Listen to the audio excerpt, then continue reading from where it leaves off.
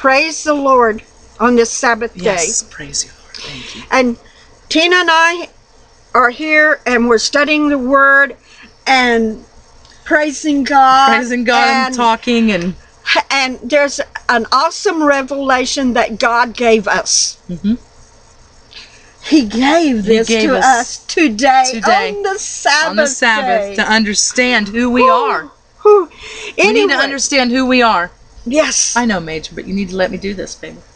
Okay. I before she prays, because I love for my sister to pray. She prays awesome. God blesses her prayers. Don't think they don't. She don't.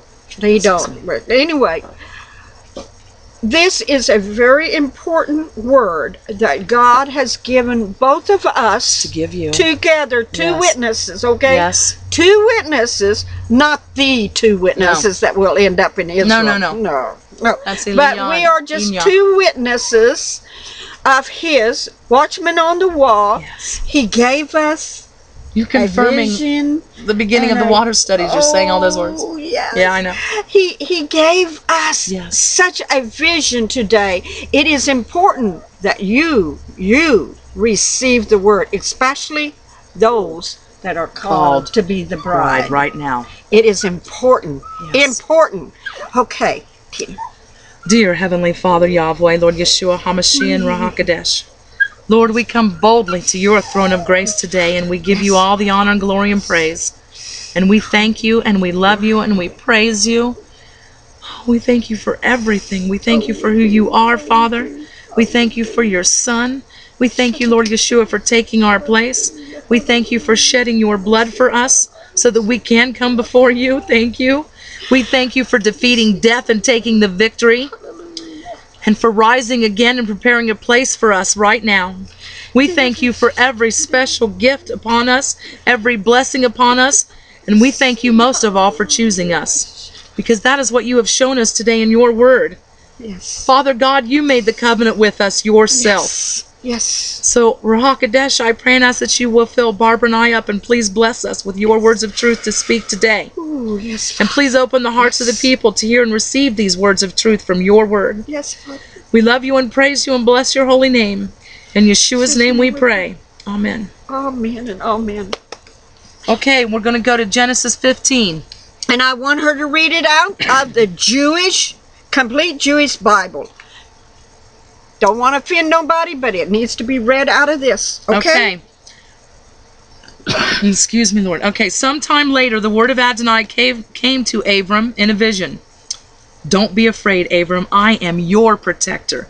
Your reward will be very great. You hear that right there? He's our protector. Oh, yes, he is. Our protector. God himself said, I am your protector. Okay? And your reward will be very great. Abram replied, Adonai God, what good will your gifts be me if I continue childless? Now, this is before Hagar was given. Hagar was given to him. This before any child was birthed or born. Yep. He had the promise of having many children, but he hadn't had one yet.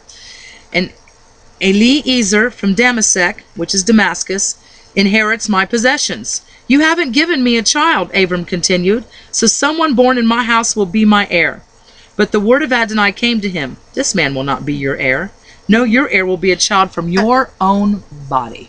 Now let us know that who he was speaking of is his servant, his very deep, trusted servant, okay, that he was talking about. That Abraham, or Abram, before he got the name Abraham, he was going to give it to his servant. Yeah, because that's what they did then. If you didn't have children, they passed it to their closest servant. Okay. Then he brought him outside and said, look up at the sky and count the stars. Now, back then, we didn't have the pollution and all the stuff that blocked the sky. Okay? I guarantee you, when Abram looked up at that sky, there were millions. Okay, the universe is bigger than we can imagine. You gotta watch that video. The universe, God is bigger than we can imagine, we can fathom in our human brains, okay? He is. He is. Barb gave you an awesome vision she had of God and how big he is, okay? The universe is huge. Huge. Stars. Millions of them. So he looked up and he's seen these stars. And God says, if you can count them, Your descendants will be that many, and we're talking generation after generation all the way down the line, okay? To right now. To now. Because generations are Yep. here now. Okay? Your descendants will be that many. God is promising him that right there. He believed in Adonai, and he credited it to him as righteousness, which Hebrews confirms. Yeah, because it's like, somebody tells you something, and he could have went, yeah, right. Yeah. I ain't got no kids. How do you saying that? But no, he just believed him. He believed him because he was God. Okay? Then he said to him, I am Adonai who brought you out from Ur-Kasdim to give you this land as your possession. He replied, Adonai God, how am I to know that I will possess it? He answered him, bring me a 3-year-old cow, a 3-year-old female goat, and a 3-year-old ram, and a dove and a young pigeon. He brought him all these, cut the animals in two, and placed the pieces opposite each other.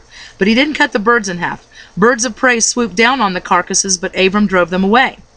As the sun was about to set, because Jewish days go from sunset to sunset, a deep sleep fell on Abram. Horror and great darkness came over him. Adonai said to Abram, know this for certain. Your descendants will be foreigners in a land that is not theirs. And what did the Jews, the Hebrews, have to do? They had to go take Israel. Yes. Okay? The Remember promised that? land, they had to go take it.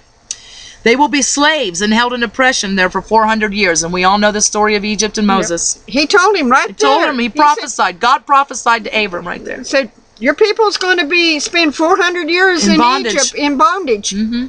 He already told him. Okay? But I will also judge that nation, the one that makes them slaves. Afterwards, they will leave with many possessions. And isn't that exactly what happened when God judged Pharaoh and Pharaoh hardened his heart? The Jews, the Hebrews, went and took Egyptians' gold, their jewelry, their possessions with them. They just walked right in and took it. And God's word says that, okay? As for you, you will join your ancestors in peace and be buried at a good old age. Only in the 4th generation will your descendants come back here, because only then will the Amorite be ripe for punishment. Because where was this taking place at, Barb? Where was this sacrifice taking place at? It was taking place in Israel. Yes. Okay, remember Abram had traveled all over? This sacrifice was taking place in Israel. See, it in would be that promised land. in the promised land. Because he was traveling through the promised land. Okay. But he didn't know it, Yeah, he just didn't know He just that didn't know it all yet. But God was telling him right here. Yes. That's where it was. Yes. Because right we there. know that when he took Isaac up, where did he take Isaac to? Jerusalem to Mount Moriah. And I think this is where this was happening. This is where this Mount was happening Moriah. because where does God make covenants? On his Jerusalem. mountain. On the city that bears his name. Jerusalem bears his name. Yes. Okay? All right. So we had to wait. They had to wait for the 4th generation to come back because someone had to be punished, the Amorite. Okay? After the sun had set and there was thick darkness, a smoking fire pot and a flaming torch appeared, which passed between these animal parts. Now, before I go any further... It was thick darkness. Thick darkness. Why? Because he couldn't see.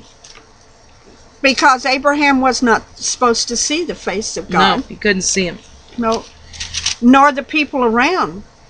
He had people traveling with him, remember? He had Sarah and Lot and right, so it was traveling. a thick darkness. And you need to understand in the word covenant in Hebrew, in the Strong Concordance is 1285, thank you, Lord. It's berith. From 1262 in the sense of cutting like 1254. It's a compact, a promise, because made by passing between pieces of flesh. Okay, and when you look at 1262, it's bara, a primary root, to select. Also, as a denomination 1250, to feed, to render clear. To render clear. To render clear. And how are we rendered clear? By the blood of Yeshua HaMashiach, because he made the covenant on the cross. Okay?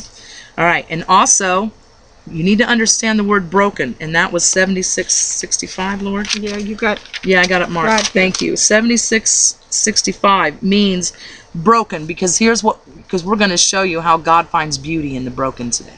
All right. 7665 stands for broken, and it's shabar. It's another primary root in Hebrew. It means to burst, break down, break off, break in pieces, break up, broken down, brokenhearted, bring to the birth, crush, destroy, hurt, quench. And all of you who have been broken, you know what it's like. It's exactly what it says here. Okay, so we know what these words mean. So here we go. That day, Adonai, God himself, Father God Yahweh himself, made a covenant with Abram. He made the covenant. Yes. Abram didn't make the covenant. God himself made the covenant. You need to understand the importance. He wrote this on our hearts today as we're talking. He made the covenant. Yes. Okay? I have given this land to your descendants, from the Valley of Egypt to the great river, the Euphrates River, the territory of the Kenai, the Kenizi, the Kadmoni, the Hittite, the Perizzai, the Rephaim, the Amori, the Canaanite, the Girgashi, and the Yevusi. God promised that land to the descendants of Abram from beginning, from Abram all the way down. They had to wait till the 4th generation to walk in, but he promised it to them. Yes, he sure did. And that is the importance that you need to see here, that God himself made the covenant. And it was God. See, normally, and Abraham was privy to this, being raised and born amongst the Chaldeans. Yep, in Kasdim, in Babylon. When you sacrifice anything, you know, you cut the pieces of meat and you got one laying here and you got the other piece laying there. It's like you cut it right in half and you lay that piece over here and you lay over there. So rulers, when they would make covenants with each other, and they would have a burnt sacrifice to kind of put the stamp of seal on the covenant they're making, that both leaders would walk together down between the two pieces of meat that's laying there. They would walk together, sealing the covenant. Yes. On this, Abraham did not walk with God. God covered him with darkness. God covered him with darkness, and God himself walked down this path between the two meats, and speaking these words, making a covenant with Abraham, because it wasn't Abraham's choice to make a covenant. It was God's choice, because he's seen him in the land of Chaldea, and he's seen in his heart a perfection, a love of a higher power than what he was serving down there in the Chaldeans, because they served the moon goddess. They studied the stars. They were stargazers and star worshipers and moon worshipers and all of this stuff. But Abraham's heart was not into that kind of that stuff. And God saw the perfection that was in Abraham's heart, but needed to be kindled and set afire in Abraham. So he's walking through this path, making this covenant. He's saying, Abraham, I'm making a covenant with you. I'm not only making a covenant with you, I'm making a covenant with every seed that's in your loins. Amen. Because in his loins he had Isaac, Jacob, from everyone, and even Ishmael. He had the seed of Ishmael in there because he birthed him through an Egyptian woman. That's why you Muslims need to come out of your Muslim belief and turn back to the one true God of heaven, Yahweh. Because there is a scripture that says he will be blessed. Yes. There is. Yes. I pray for them. Yeah. Because there's a script. The Lord laid that on my heart a long time ago to go to pray for you, because it says in the Word of God there is a blessing on Ishmael's line because he came from Abram's loins. Yes. So yes, there is a blessing on you, but you got to walk out of it and come to Yeshua. Yes. Because he blessed all the seeds of Abraham at that moment. Because Abraham, you don't understand, people, that Excuse me. their seed was carried in Abraham before they were even pronounced to be Israel.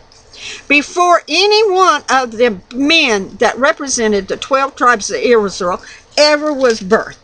There was a seed inside of Abraham that God blessed throughout generations. He did. And he was telling him, I'm making a covenant with you, Abraham. I'm giving you a promise, Abraham. You're not making a covenant with me. I am making one with you, and I will never, ever disavow it. I will keep it. I promise. I promise you, Abraham, you will always have a seed here upon this earth. That's what Israel. That's why I'm telling you people, and I want you to get to understanding, you Jewish haters, that he loves Israel. Yep, it's the apple of his eye. And he will bring Israel totally back because he made a promise to God Abraham. himself made the promise. He made the covenant. He made the promise. And he also says that he will write his laws on their heart. He will cleanse them. He will take them out of their crud. He will wash them off himself. He will bring them back to him, even kicking and screaming. He's going to bring them back. They may not want to, but he's going to bring them back. Because he promised. Why? Because of Abraham. I promise you, Abraham, I'm going to do this. If I don't do this, then I become a liar, and I will have to dissolve. Now, I know it's not there in that scriptures, but his promises are solid, binding forever, ever. If he breaks one of his promises, he will have to dissolve heaven. So, just to interject, you can read in Genesis 21:14 about the promise to Ishmael. You know what? Here's the bottom line. We've talked about this. We've had examples come up to us. We've had people say to us, "Forgive me, Lord. Satan has the victory." I'm telling you what, God's authority will take over you and say, Yeshua HaMashiach took the victory that day on the cross when he went down and he defeated death, and he took the keys from Satan right from his hand. He took them right from his hand. Do you understand that? Yeshua HaMashiach has the victory. The Son of God has the victory. We have the victory through him. Don't forget that, who has the victory. Because you can't make God out to be a liar, because that's what Satan is trying to do. This water study we're getting ready to do, it's all about Yeshua HaMashiach and God and visions, but it's to know your enemy. That's why we've been, and honestly, it's why it's taken me so long to put it out, because even though God says to me, you need to know your enemy, I fought God because I didn't want to know my enemy. I love Yeshua HaMashiach with all my heart, and I love Father God Yahweh with all my heart, and the Ruach HaKodesh dwells in me and through me, and so Barb will testify. I have fought God on this one because I didn't want to. Forgive me, Lord. I just did not want to do this study, but it's a deep study that we need to know, because we're not fighting fleshly battles. Nope, we are fighting spiritual battles to the end now. Yes, and we got to know the enemy to win. Anytime you go into a battle, even a country against a country, believe me, if America goes to war with Russia, it's not because she don't know Russia. She knows Russia's strength. She knows Russia's weaknesses. She knows how to go in battle with Russia to win. That's the way you fight wars. If you don't know your enemy, you cannot win. So God wants you to know that he made the promises. Yes. He made the covenants. He did it himself. He chose us himself. Yes. Because in our hearts, makes the covenant. Because in our heart. And let me tell you, a while ago we sat in there and I had this vision, a revelation. When Yeshua HaMashiach went on that cross, he was like this.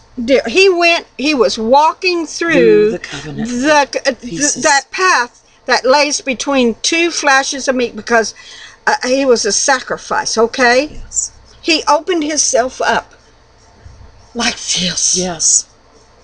He opened himself up and become the living sacrifice. But yet he walked between the two halves of the sacrifice. And he was making a covenant from the cross to you, to me. He says, I am making a covenant with you. I make a promise. Yes, Lord. That I am going to redeem you.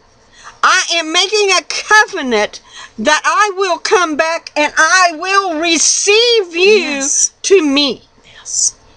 Through the generations.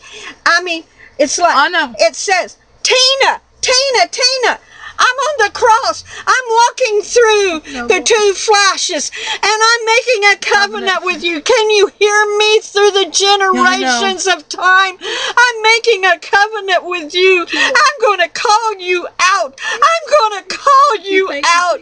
I'm going to make you part of my bride. Hear me this day. I'm making a covenant. That's why I am dying.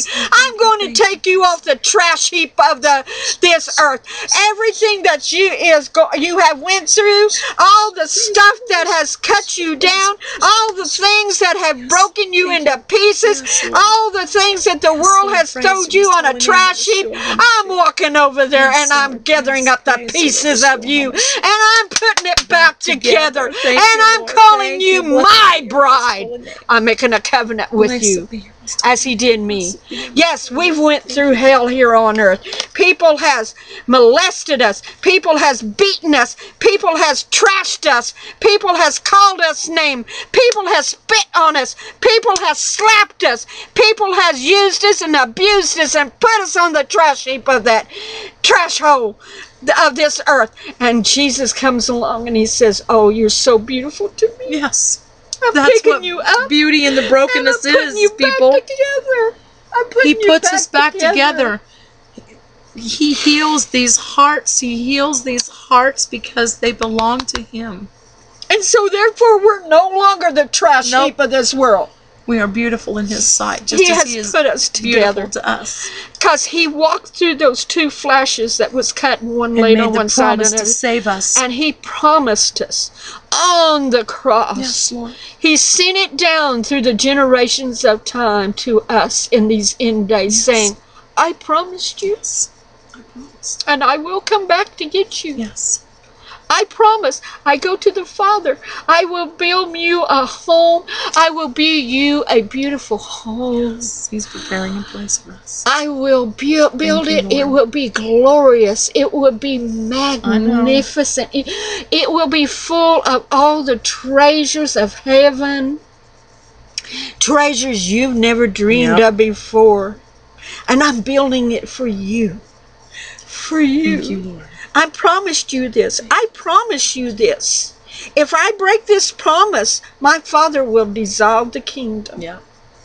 And that would never happen. And it can't happen. Because God is in control. It can't happen. He won't let it happen. And one day, he will come for his bride. He will. I know. He will. We're the jewels on the gown. I've seen that. The Lord has showed me this beautiful white, the whitest white you've ever seen, flowing like the veil, but flowing like the back of a long wedding gown, like you know, like you see in the pictures and fancy weddings. Hallelujah, hallelujah. And we are the jewels. Each one of us is a jewel on that dress. Okay, we are bright, brilliant, beautiful jewels. More beautiful than any of the jewels this earth has produced in her dirt. Okay? They were so brilliant because they had the glory. Oh, wow. Because they had the glory of God in them. Yes. Because we belong to him. And that's who we are. That's who we are. And we will be placed. See, we're not only the jewels, but Lord, we are placed in the body too. You know, it's a spiritual thing that's hard to imagine. What we're going to be going into, and how we're going to be reformed, how we're going to be made anew. And you know, Ephesians talked about the one new man. We are going to be clustered together, becoming that one new man, that bride of Yeshua, because he promised it on the cross. He walked that path between the meats. He went to hell. He took that key from Satan, and he said, your days are finished and numbered.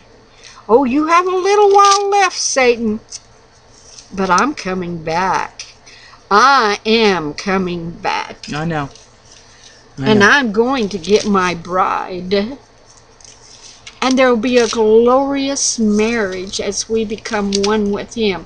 And not sexually, people. This has nothing to do with sex.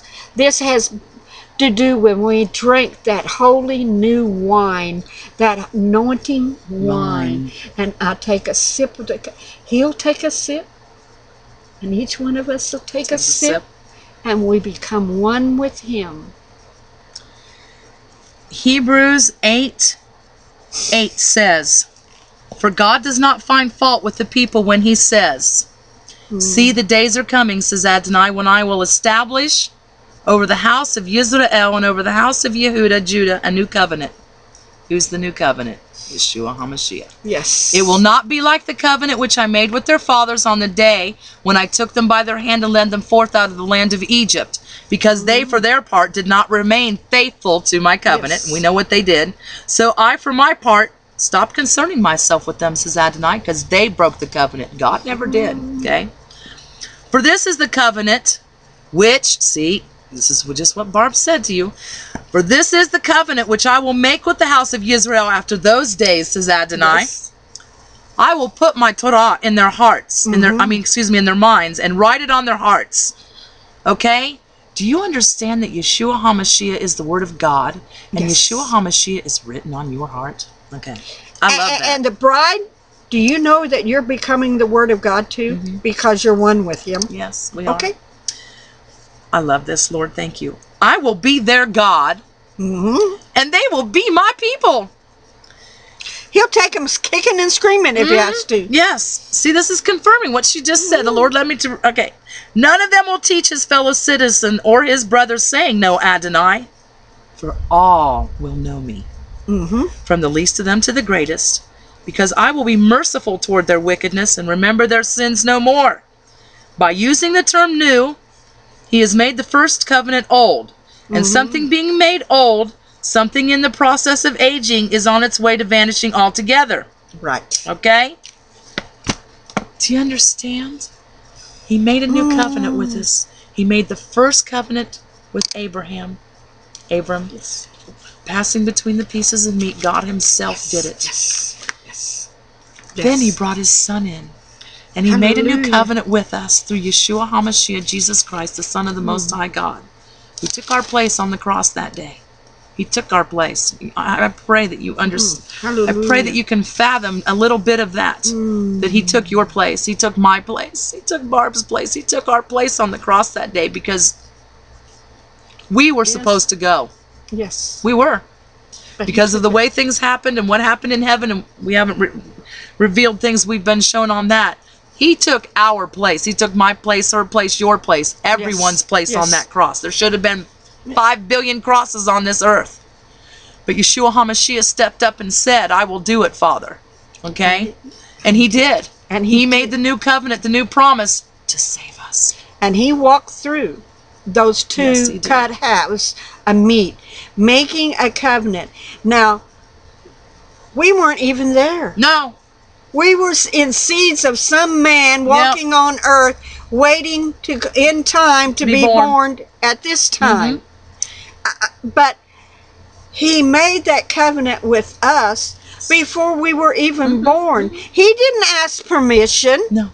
He just did it like God did with Abraham. Yes. He made that same covenant with us that God himself made with Abraham that died. Yes.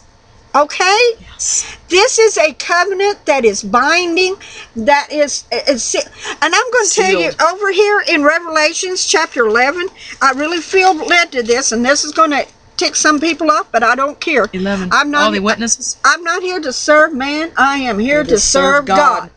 Now it says in chapter 11, "And there was given me a rod like unto a reed," and a reed like unto a rod. Reverse that around, huh? Yeah. "And the angel stood saying, Rise, measure the temple of God, and the altar, and them that worship therein." That is talking about the ones that are inside the temple, inside where the holy is, and worshiping him. "But the court which is out of the temple lay out and measure it, for it not measure it." Let me slow down.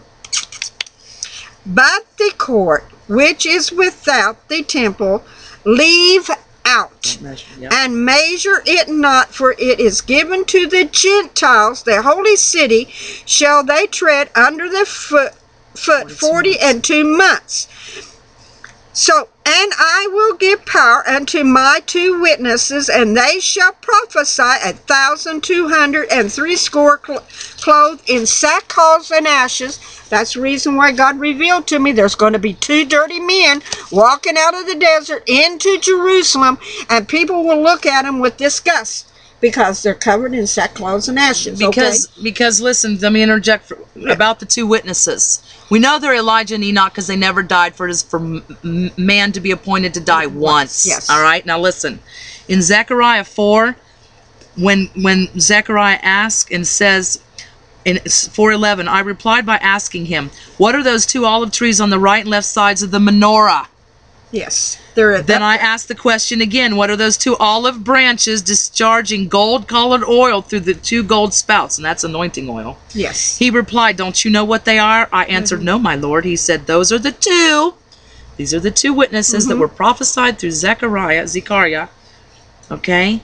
Those are the 2 who have been anointed with oil. They are standing with the Lord of all the land. So ever since, I want you to understand this. Ever since Elijah was taken up in a whirlwind of chariot, and ever since Enoch was just disappeared, God just took him home.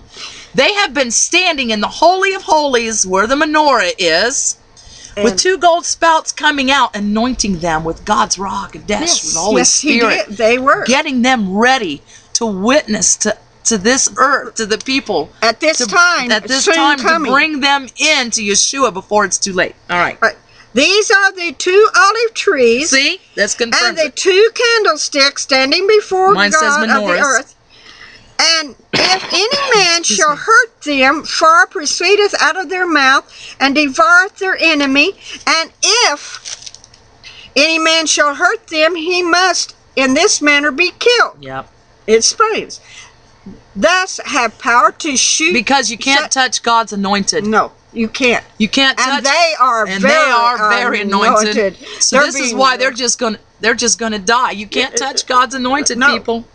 And they have the power to shut heaven, that it rain not in the days of their prophecy, and that's what happened to Elijah. Yep, when he did, yes.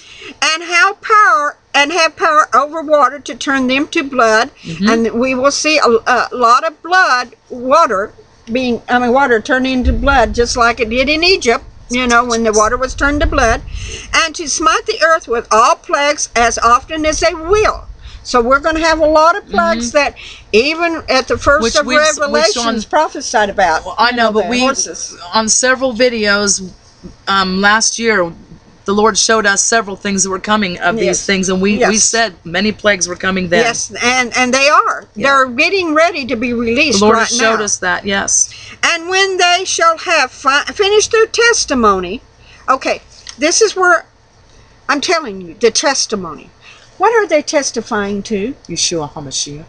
And what else? God. The bride. Oh, yeah. Sorry. The bride. They're testifying to us. Yes. Yeah. They're testifying about them to us. Yes, Lord. You know, this God revealed to me. Everybody talks about the pre-trib. I was once pre-trib. I'm beginning to change. We're mid-trib. Yeah, we are. We're going home with the witnesses. Let me tell you. Yeah. Yeah, because he's testifying. He's witnessing. Because we got to walk through the Lamb's wrath. Yeah, because the Lamb is going to sort us out. Right, because if we stand for the Lamb, Yeshua HaMashiach, if we stand for him, then we have to go through his wrath. That's all there is to it. And what did Yeshua say? That if a part of your body, if your eye offends you, pluck it out. Yep. Let me go to Matthew. I got to read this because this is what the Lord showed me last night when I was reading. Yes.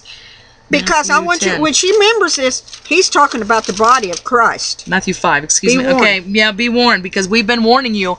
Well, we told you last year at Passover, God started taking 11 out of our lives. Now listen, he's taken 11 out of yours too.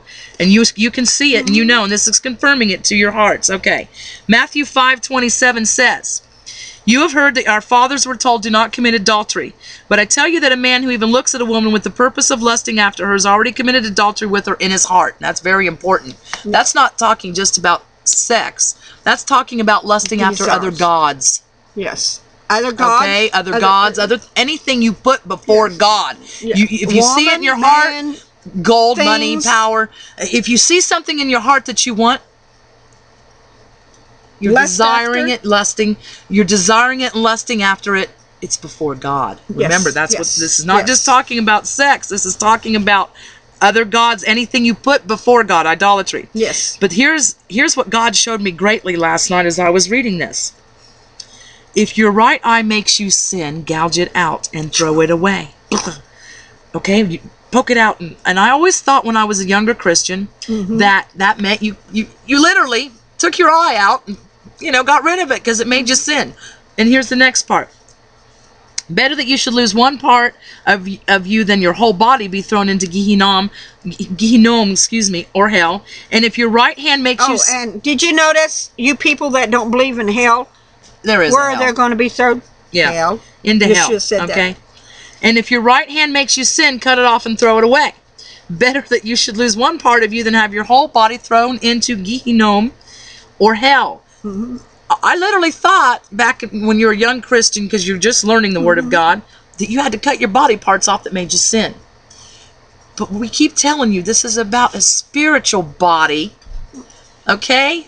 And the Lord showed me this greatly last night, and I couldn't wait to share it with Barb. She already knew, but I'm walking in and going, hey, that's not about cutting off my pieces of body. That's about the body of Christ. Yes. The Yeshua. What body do we belong to? We belong bride. to Yeshua.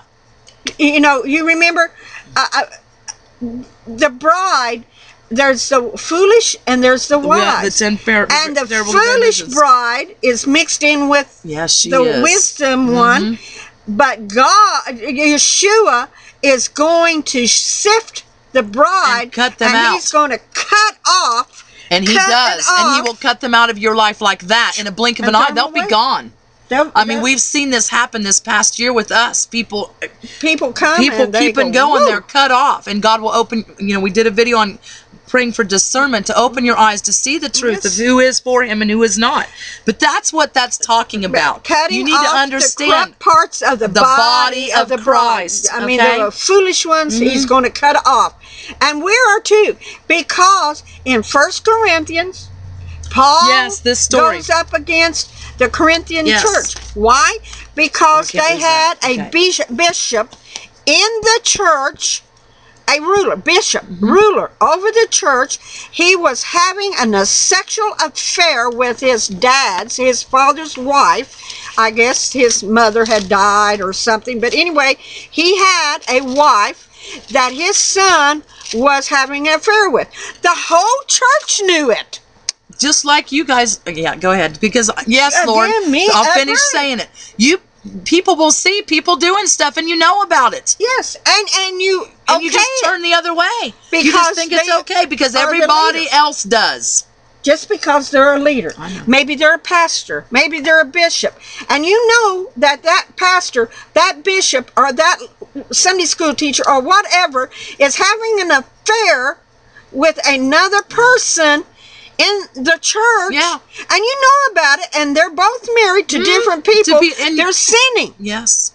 But instead of cutting them out of the church, they were standing up for the Word of God. They just going along. They just ignore it. It's okay, it's okay. Till Paul got a hold of it.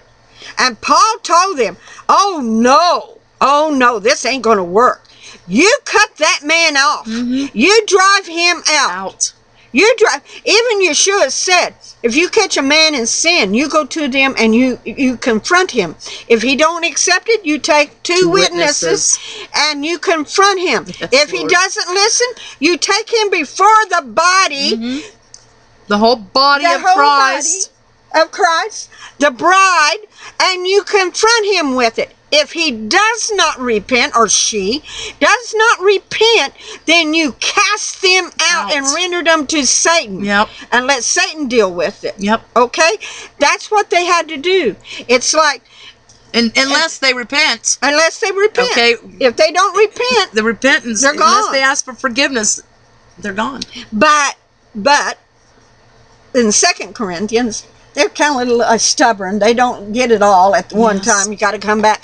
The poor man repented, and he was wanting to be back into the body of Christ. And they were going, no, No, no, no. Paul said, no, oh, no, oh, no, we're not going to let. So Paul gets a hold of that and go, oh, Did you my not learn? Did you not goodness. learn repentance? What? He's repented. Yeah. He's repented. He's repented and stopped the sin. And you're going to leave him out there in the world? Oh, heavens no. He's repented. He's Yes. truly repented. Bring him back into Bring him the back. body. You know.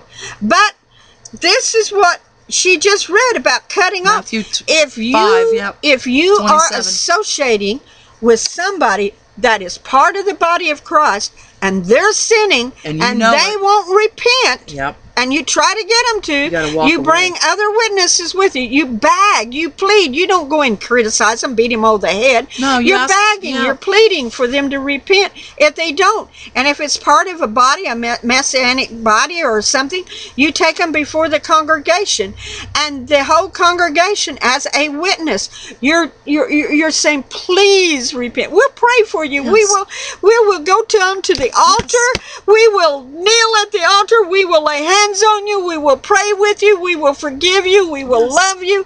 And they still won't repent. Then you have to drive them out of the church. Yes. And as they walk down the aisle, as they're escorted out of the church, Turn the their people back. have to turn their back Turn their and backs. shun them, Yes. letting them know it's unacceptable Yep. until they become acceptable. Until they come Do back you in. understand? Yes. That is the cutting off the arm. That's the gouging out of the eye. You got to keep the body. The bride has to be pure, She has to be righteous. and she can't keep nonsense around her. Period. So, as this is what these two witnesses are there. They're testifying Yes. Lord. to Israel. To Israel, you signed a peace treaty. You're under condemnation. You have put a star, and we will explain more in the other, but I Yeah. will tell you that you've put a star of Balaam on your flag, Instead of the menorah. and you are worshiping a demon. You're worshiping an evil god with that star up there because it is an evil star. I used to wear the star The of Star David. They yeah. call the Star of They David. call it the Star of David. It's the not Jewish the star It's not. of David. It's really on the seal of Solomon, not the Star of David. But anyway, when God led me to do the study on the star, and I found out what it really is, Yes. I took that star and I threw it as far away from me as I could, because I will not wear the star of Balaam upon this no. body. Can't. That's why We're I going to will. go deeper into that. I will not have the flag of Israel in my house because of the star. If it had the menorah on there, Yep, it's the menorah. oh man, I'd be glad to have It's it. the you menorah. know? But the two witnesses is come to witness for a purpose. Who are they coming to witness to? I know now. The bride, us, all of the us who bride. belong in the body of Christ. He's saying, get yourself clean. Yep. You wise, get your oil Yes, in there, get your because oil he's ready. coming. He's Get coming. prayed up. He's Okay. coming. And let's go on down for a little ways longer, because let me tell you, the beast that ascended out of the bottomless pit, you know, you see over there in the next, the other chapter, when the star fell and the pit was open, and that beast, the Apollo, rose up, because he's the king of the pit. He rises out and he makes war against them, and shall overcome them and kill them. And their dead bodies shall lie in the streets of the great city, which spiritually is called Sodom and Egypt, where also our Lord was crucified. That's Jerusalem. And then all the people and kin and tongues and nations shall see their dead bodies 3 days and a half, and shall not suffer their dead bodies to be put in grave.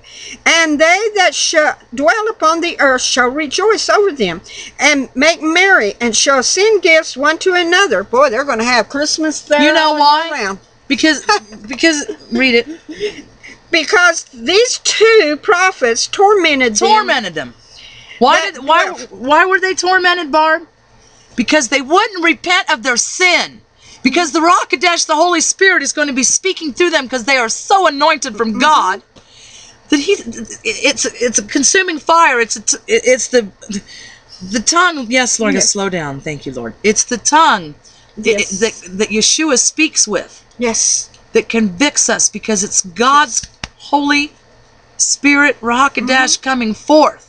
And what does it do? It goes right into our heart, and it convicts us of sin. And you Yes. either fall to your knees and repent of your sins, Yes. or you're going to Yes. die in your sin. I mean, And what does Romans say? The wages of sin is death. So it tormented them. Why were they tormented? Because they wouldn't repent. Okay, go. Okay. And after 3.5, Yes, Lord. the Spirit of life from God Yes, from God. entered into them, and they stood up on their feet, and great fear fell upon them which saw them. And they heard a great voice from heaven saying unto them, Come up hither. Praise God. And they Hallelujah. ascended up to heaven in Praise a God, cloud. hallelujah. Okay, in Thessalonians, does it not say that he shall Praise- come and get Yes, praise in a cloud, God, and we yes. shall ascend up in a And cloud? come up- and as there soon as we you shall said be? come up here, I could hear it. And their enemies beheld them. And the same hour was there great earthquake, and 10th part of the city fell. And the earthquakes were slain of men 7,000, and the raiment was afflicted, and gave glory to the God of heaven. And let's go on. This was the second what is past, but this is important. Listen to me, because it speaks of the trumpet of God sounding when we arise up in the air. Okay. Right after this happened, the seventh trumpet sounds. Did you notice The that? The seventh seventh angel trumpet. sounded his shofar. That's the seventh trumpet. Seventh, yeah. The seven trumpets sounding. Okay, so go Okay. line it up into 7 trumpets over Okay. in. Go ahead. Okay.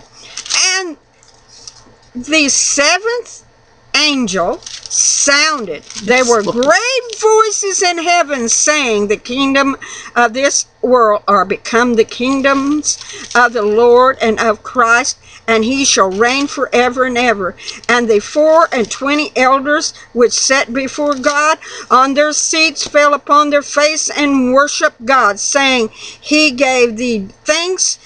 We give thee thanks, O Lord God Almighty, which art, which was, and art to come, because thou hast taken to thee thy great power, and hast reigned. And the nations were angry, and their wrath come, and the time of the dead, that they should be judged, and they and thou shouldest give reward to thy servants. Wow. So we're ascending up into heaven, the bride, the servants, and reward shall be given to servants, the prophets, and to the saints, and them that fear the name shall, small and great, and shouldest destroy them which destroyed the Mine earth. says it is also time for destroying those who destroy the earth. Yes. So God's wrath, so the Lamb's wrath will happen, witnesses will come, and then To witness to witness to us, and then God's wrath will happen for those who did not repent when the witnesses were here. Yes. Yes. Because don't you understand? God's wrath has to come God's after wrath we're has to gone. come after we're gone, because we walk through the Lamb's wrath. The witnesses come to prepare us and to have those repent, to make sure we are prepared, so that we repent of everything, and then we go home. But then God's wrath comes upon those who did not repent. Yes. Because as they are ascending up into heaven before people's eyes, As witnesses, do you understand the layers?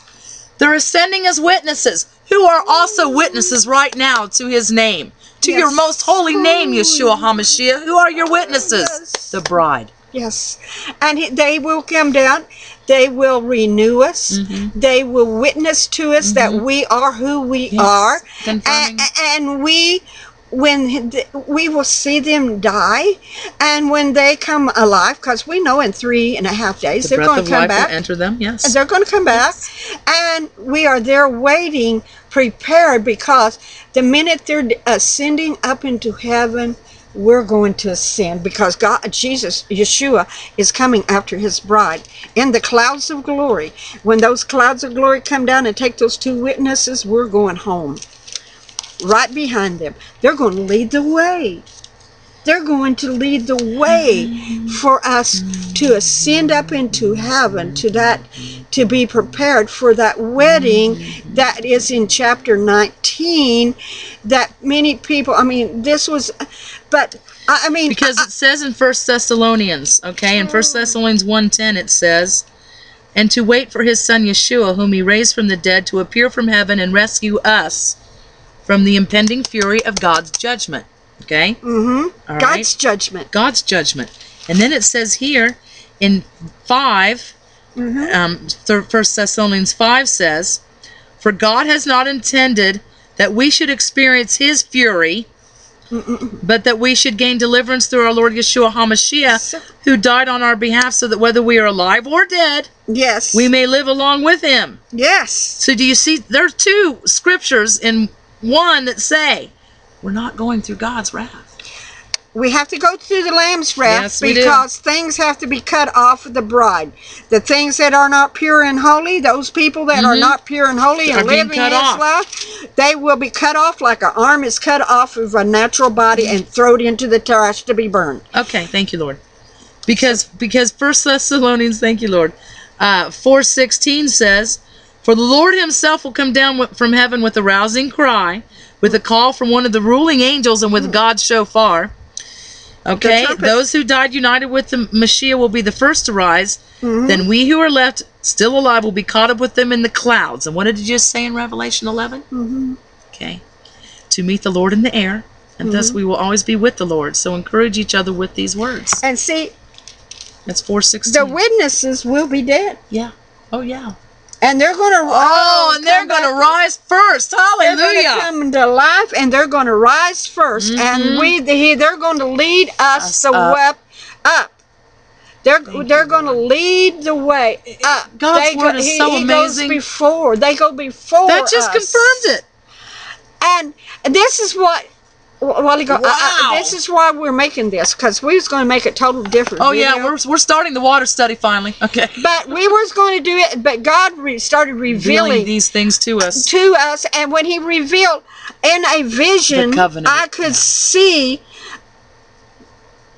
the 2 witnesses over there. They come walking up to the Wailing Wall, and they begin to witness and testify. I can see us going to Israel and seeing them. because we have a great desire to see them. We want to see them. I want to see them. Yes, we do. I want to stand Yes, before we do. We them. want to stand before them. And when we go over there and we walk up to the Wailing Wall on the men's side that we're not supposed to be on, I'm sorry. But, excuse me, tradition will be broke. You're going to have at least 2 women standing over there on the men's side of the Wailing Wall, because we will walk up there and we will fall on our knees before these 2 mighty witnesses that God sent. And we will begin to praise Yeshua HaMashiach. Yes, we will. We will begin to praise him. Yes, we will, Lord. And I can see the 2 witnesses walk over, and they will lay their hand upon our heads and said, blessed are you, for you are part of the bride. You have been chosen from the foundation of the world. You are blessed. And they will bless us with the mighty blessing of Yahweh himself, the one and true God.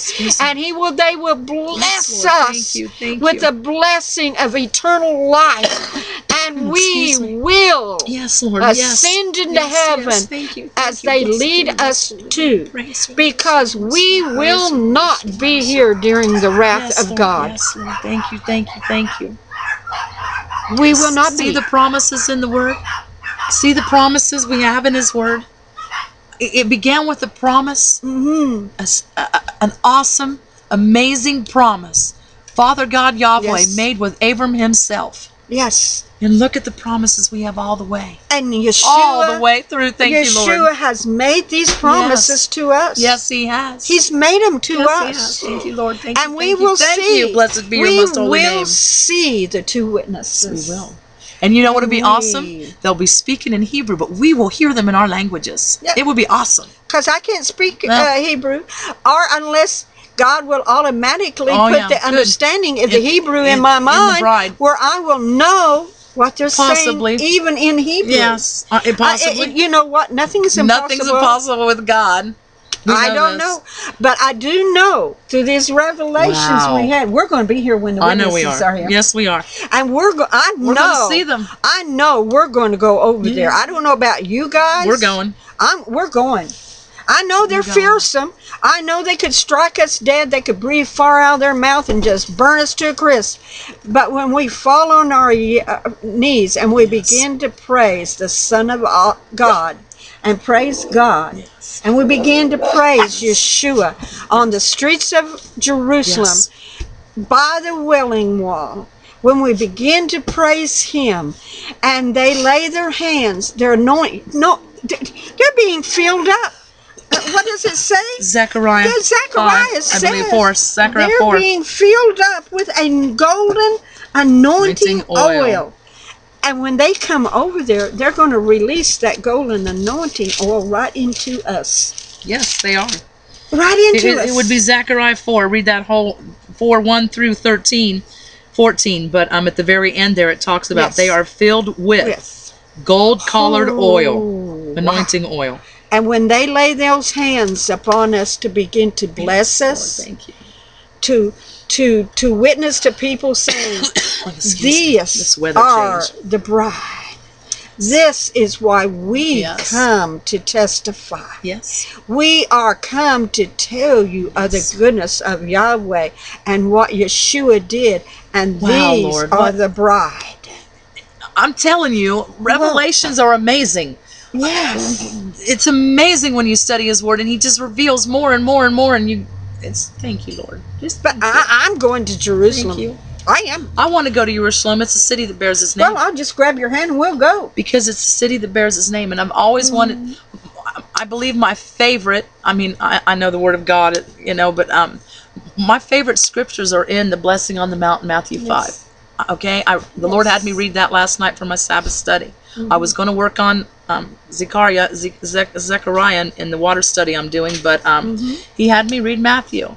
And there was a reason, because He revealed that to me about it's the body of Christ.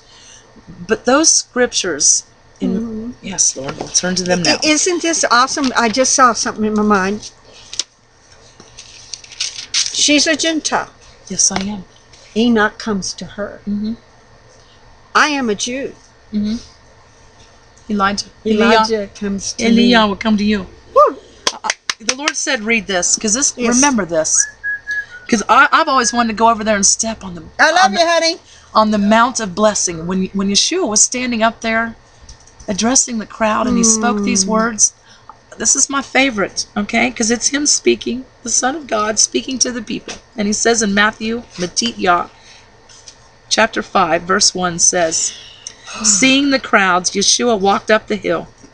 After He sat down, His Talmudim, His disciples, came to Him, and He began to speak, and this is what He taught them. He's just sitting there. Yes. Just speaking these words, and how powerful these words are from Him. How blessed are the poor in spirit, for the kingdom of heaven is theirs. How blessed are those who mourn, for they will be comforted. How blessed are the meek, for they will inherit the land. How blessed are those who hunger and thirst for righteousness, for they will be filled.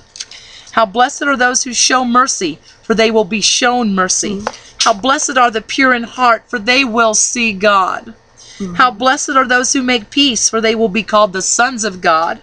How blessed are those who are persecuted because they pursue righteousness, for the kingdom of heaven is theirs. How blessed are you when people insult you and persecute you and tell all kinds of vicious lies about you because you follow me. Rejoice, be glad, because your reward in heaven is great. They persecuted the prophets before you in the same way. Yes. We did a video the other day on healing comes through forgiveness. Hold on to Yeshua. Yes. It is the same. It is the same thing here. When you forgive people, this is how your heart becomes, because this is describing the heart of the bride. Yes. That's why we have to forgive people. Do you see this is describing? Yes, because this describes the heart of the bride. This is how your heart has to be. To be part of Him, to be with Him, to be in His service, to be obedient to Him, to be in love with Him, to be everything with Him. And we have to forgive our enemies. Yes. We have to forgive Yes. them, because the mercy that we show others is the mercy that God will judge us by. With. Yes. What Yeshua himself will judge us by. If we have hate and bitterness in our heart and we have no forgiveness, we will be one of those legs or arms or eyes gouged out, cut off, and thrown into the fire. Yes. Yes. There is no hope for us. If we do not learn right now, and I just feel it in my spirit, it's like it's screaming out, if you do not learn to forgive and have mercy upon others now, I will not forgive you. I will not have mercy upon you, and I will judge you in wrath. I will cut you off. I will throw you in the broken tree limbs that's out there rotting and decaying, and I will set you on fire. Because why? Because when his son hung on the cross, yes, Lord, Yeshua HaMashiach, Jesus Christ, Son of the Most High God, looked out and said to them, Father, forgive them, for they know not what they do. It takes forgiveness to truly love somebody. If Yeshua had not have done that day, he would have lost his portion with his Father. Yes. He would not have gained the seat that sits by the side of his Father. He had to show the very example that we are supposed to live follow. by. And who do we follow? We follow Yeshua HaMashiach, Jesus Christ. Yes, we do. So if you follow him, he is the perfect example. This Word of God, King James, whatever version you're reading, he is the example we are to follow. Go back and study Matthew, Mark, Luke, and John. Yes. Study his walk. And we have to walk in his likeness. Yes, we do. If you're the bride, you're becoming one. You're becoming one, like this, one with Yeshua. One. Yes. And he ain't going to take some bride with hate, bitterness, and anger in him. No. He just ain't. No, he's not. He won't. He won't have anything to do with you. He will cut you off. The only way you can make it is total forgiveness. Total forgiveness. And you know what? I'm going to tell you something. When it does, it sets you free. Yes, it does. It sets you. We are so free in Christ. And your body will be healed. Yep. Your spirit will be healed. Yep. Your mind will be healed. Yep. You will become so healthy that it's unbelievable. I know, I'm an example. Yep, Once I begin to learn to forgive my enemies, I bless them, I forgive them, I have no animosity against them. I have mercy upon them, because I don't want to see them die and go to hell. Because, that's our main, I pray that's your desire in your heart. When Yeshua said, love your enemies, don't wish or desire anything to happen to anybody. I'll say to Barb, I don't desire that on my worst enemy. No, I don't. Because listen to me. How hurt have you been? Yes. How broken have you been? How stomped on have you been? How have you felt when everyone has turned against you and hurt you? Yes. Do you have the heart that purposely goes out and hurts people, or do you forgive them and love them anyway? Yes. And would you give them a cup of water if they were thirsty, Yep. or would you throw it in their face and laugh at them? Yep. Because let me tell you something. We know greatly heaven is real. Yes. And God is true. Yes, Lord. And do you know how real hell is? How real hell is? And do you know what hell is? It's eternally separated from a God who loves you, who gave his son up for you, who sent his son to save you. Do you desire that? Look in your heart of hearts. Do you really desire for someone to go to hell because they didn't repent and come to Yeshua HaMashiach, Jesus Christ, in your heart of hearts? Or maybe they offended you, hurt your feeling, and now you're going, I want them to go to hell. No. No. What kind of person would do that? You're cursing your own self. How could you want to be eternally separated from love? And you're putting, every time you curse somebody that and want them to die and go to hell, you're putting that curse upon yourself. It comes back on you. Deuteronomy. Yes. 28. I mean, we have to learn to forgive and love even our enemies and pray that they repent and come to heaven. That they will come back. Yes. We Because must it's a do terrible this. place they're going to, people. And death will eat at their flesh forever and ever And we and can't ever fathom and ever. forever. We're in human fleshly bodies, people. Yes. We can't fathom what forever is. We can't even fathom what it would be to be eternally separated from love forever. You know what? God showed me that you won't even get, in hell, you don't even get a new body. You have this No, flesh. you have this it flesh goes rotting. down and it's rotting and it's decaying and in death it's Forever. eating at it.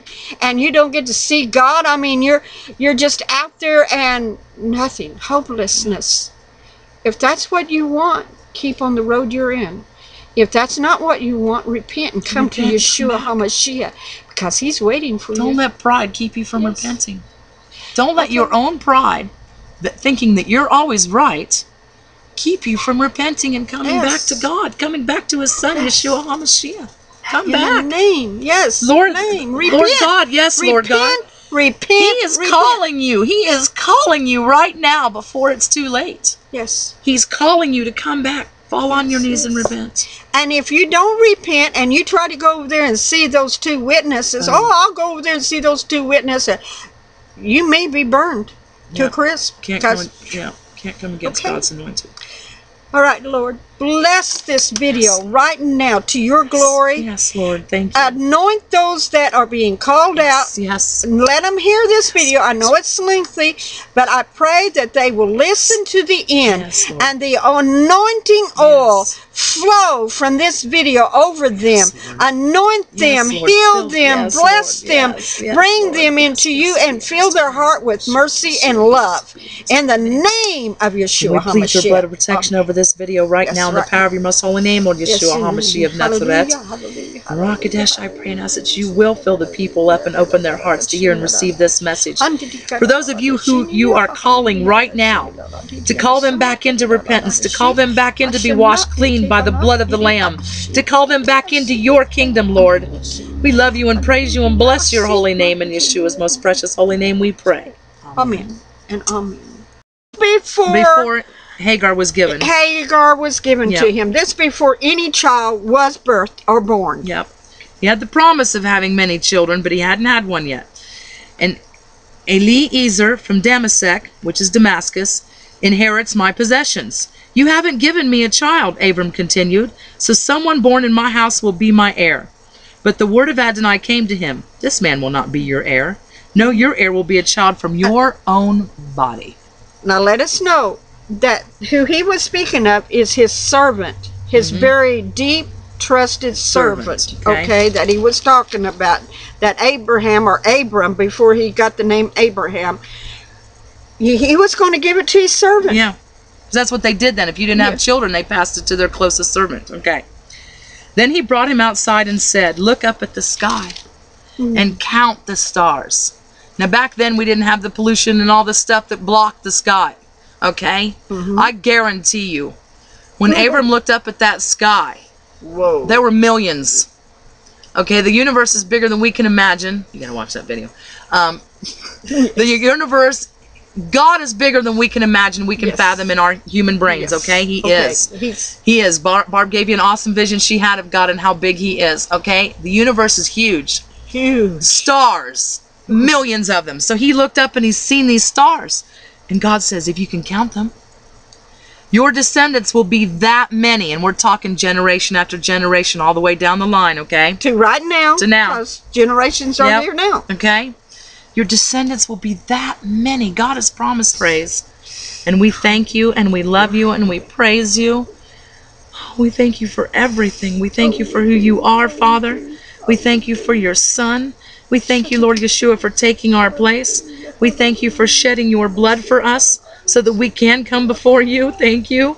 We thank you for defeating death and taking the victory, and for rising again and preparing a place for us right now. We thank you for every special gift upon us, every blessing upon us, and we thank you most of all for choosing us, because that is what you have shown us today in your word. Yes. Father God, you made the covenant with us yourself. Yes. So, Ruach Kadesh, I pray and ask that you will fill Barbara and I up, and please bless us with your words of truth to speak today. Ooh, yes. And please open the hearts of the people to hear and receive these words of truth from your word. Yes, Father. We love you and praise you and bless your holy name. In Yeshua's name we pray. Amen. Amen and amen. Okay, we're going to go to Genesis 15. And I want her to read it out of the complete Jewish Bible. Don't want to offend nobody, but it needs to be read out of this. Okay? Excuse me, Lord. Okay, sometime later, the word of Adonai came to Abram in a vision. Don't be afraid, Abram. I am your protector. Your reward will be very great. You hear that right there? He's our protector. Oh, yes, he is. Our protector. God himself said, I am your protector. Okay? And your reward will be very great. Abram replied, Adonai God, what good will your gifts be me if I continue childless? Now this is... The Jews, the Hebrews, went and took Egyptians' gold, their jewelry, their possessions with them. They just walked right in and took it. And God's word says that, okay? As for you, you will join your ancestors in peace and be buried at a good old age. Only in the 4th generation will your descendants come back here, because only then will the Amorite be ripe for punishment. Because where was this taking place at, Barb? Where was this sacrifice taking place at? It was taking place in Israel. Yes. Okay, remember Abram had traveled all over? Mm-hmm. This sacrifice was taking place in Israel. See, it in would that be the promised land. In the promised land. Because he was traveling through the promised land.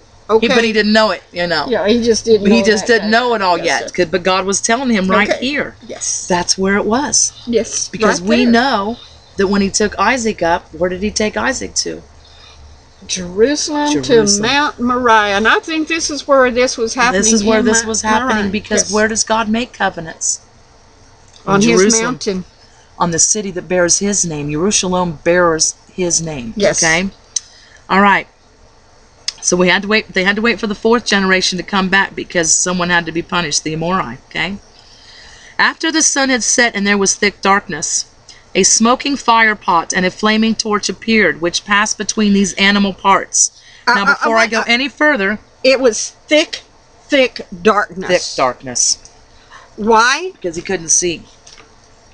Because Abraham was not supposed to see the face of God. No, he couldn't see him. No. Seeing him that right there. He believed in Adonai, and he credited it to him as righteousness, which Hebrews confirms. Yeah, because it's like, somebody tells you something, and he could have went, yeah, right. Yeah. I ain't got no kids. How do you saying that? But no, he just believed him. He believed him because he was God. Okay? Then he said to him, I am Adonai who brought you out from Ur-Kasdim to give you this land as your possession. He replied, Adonai God, how am I to know that I will possess it? He answered him, bring me a 3-year-old cow, a 3-year-old female goat, and a 3-year-old ram, and a dove and a young pigeon. He brought him all these, cut the animals in two, and placed the pieces opposite each other. But he didn't cut the birds in half. Birds of prey swooped down on the carcasses, but Abram drove them away. As the sun was about to set, because Jewish days go from sunset to sunset, a deep sleep fell on Abram. Horror and great darkness came over him. Adonai said to Abram, know this for certain. Your descendants will be foreigners in a land that is not theirs. And what did the Jews, the Hebrews, have to do? They had to go take Israel. Yes. Okay? Remember that? Land, they had to go take it. They will be slaves and held in oppression there for 400 years. And we all know the story of Egypt and Moses. Yep. He told him right there. He told him. He prophesied. God prophesied to Abram right there. He said, your people's going to spend 400 years in Egypt in bondage. He already told him. Okay? But I will also judge that nation, the one that makes them slaves. Afterwards, they will leave with many possessions. And isn't that exactly what happened when God judged Pharaoh and Pharaoh hardened his heart? Praise the Lord on this Sabbath day. Yes, praise you, Lord. Thank you. And Tina and I are here, and we're studying the Word and praising God. Praising God and talking. And there's an awesome revelation that God gave us. He gave this to us today on the Sabbath day. To understand who we are.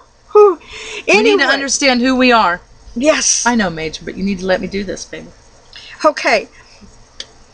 I before she prays, because I love for my sister to pray. She prays awesome. God blesses her prayers. Don't think she don't.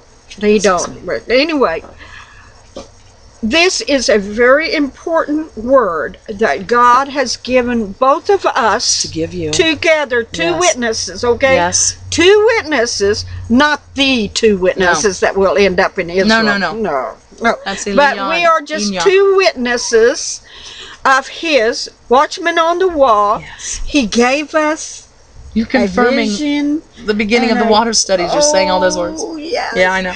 He gave us Yes. such a vision today. It is important that you receive the word, especially those that are called to be the bride. Right now. It is important. Yes. Important. Okay. Dear Heavenly Father, Yahweh, Lord Yeshua HaMashiach and Rahakadesh. Lord, we come boldly to your throne of grace today, and we give you all the honor and glory and